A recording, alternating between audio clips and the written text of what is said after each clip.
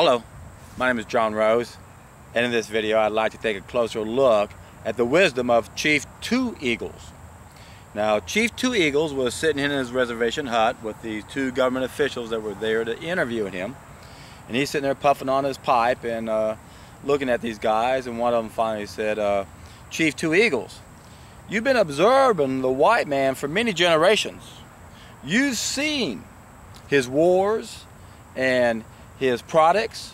You've seen all of his progress and all of his problems.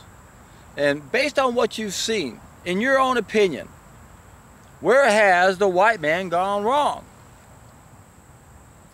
Well, Chief Two Eagles had to think about that one for a little while, and he sat there and thought about it quietly. And after about a minute or so, he looked at these guys and quietly said, when white man found this land, the Indians were running it.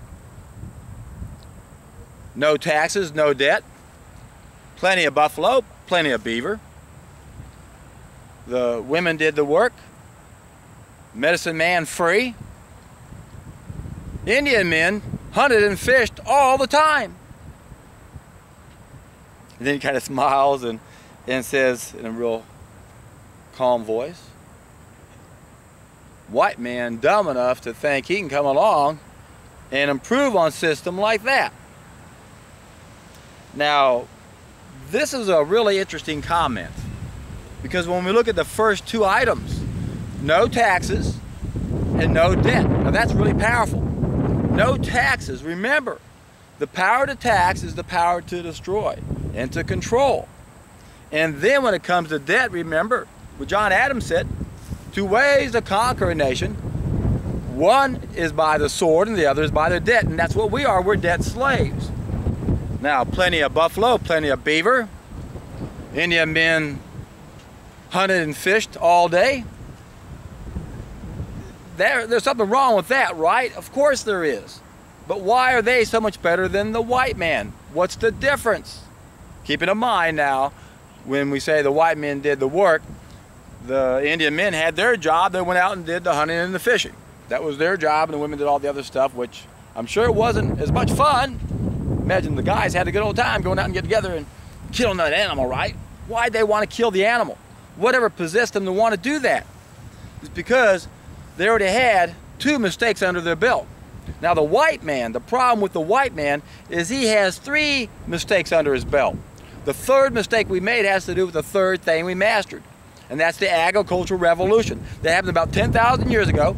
If we put the human experience on a football field and said it was 100 yards with 3 feet per yard, we didn't make the very first mistake until the 1 yard line.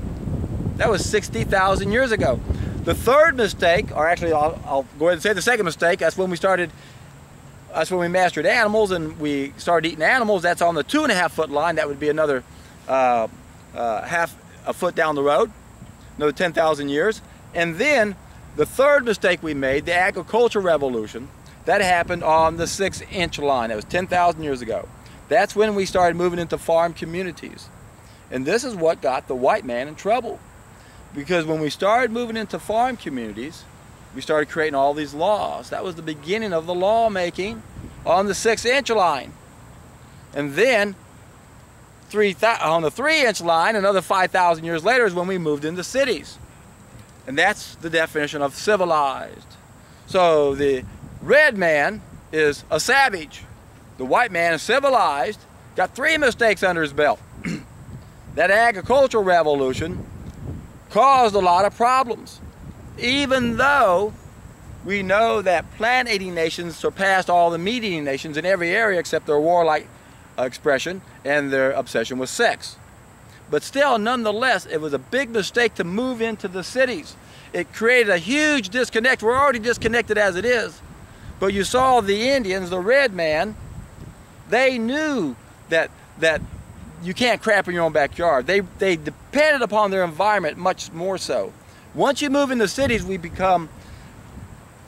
live in a time of specialization, where no one does all they can do. We have specialists that we go to, we rely on them, and that's part of our problem.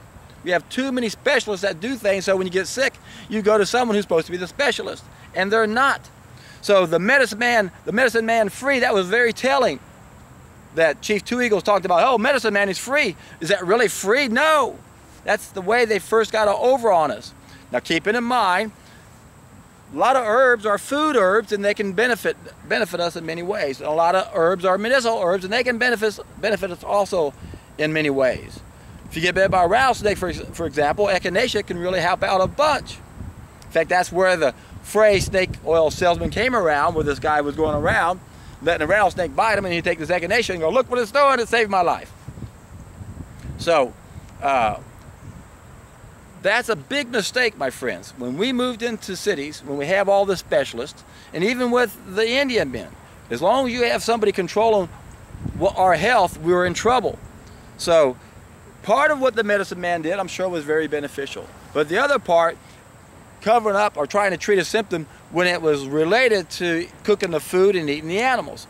So we always got to go back to the first cause. And interestingly, in Daniel Quinn's book Ishmael, he goes back to the third mistake also, the agricultural revolution. Starting eating plants we weren't meant to eat. So what we have to do is realize that there are 5 main mistakes we've made relative to 5 things we've mastered.